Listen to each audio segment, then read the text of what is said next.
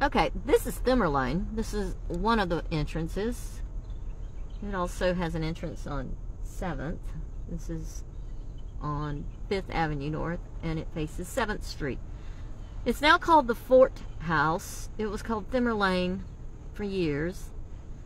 After the Civil War, it was used as a ladies' finishing school, I believe, and maybe for a while as a boarding house, or at least rental apartments.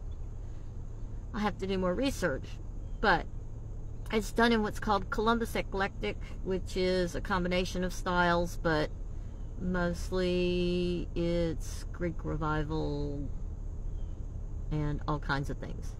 It's a glorious old lady, but I'll show you more in a minute.